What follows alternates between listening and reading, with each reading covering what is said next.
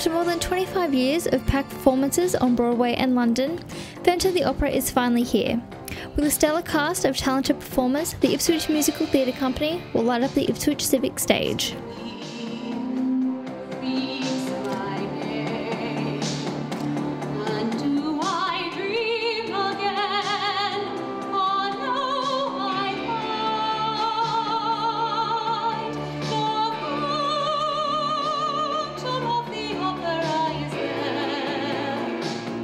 We auditioned in April. I came in June and we work solidly. We only work in community theatre terms about 10 or 11 hours a week, but the cast are very, very hard working. The technical people that have been behind this production just work hundreds and hundreds of hours.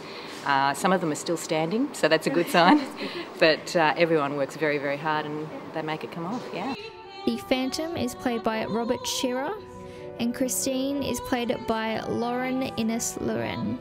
She's in the ballet chorus of the Opera Populaire, and she's been getting these mysterious singing lessons that no one really knows who her teacher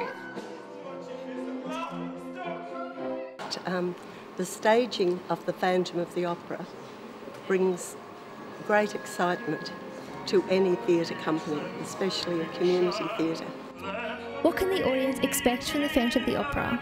Beautiful music, lovely singing, very well acted performances, lovely sets, a score that they'll know but with a few twists in the play, and I think a very good night out.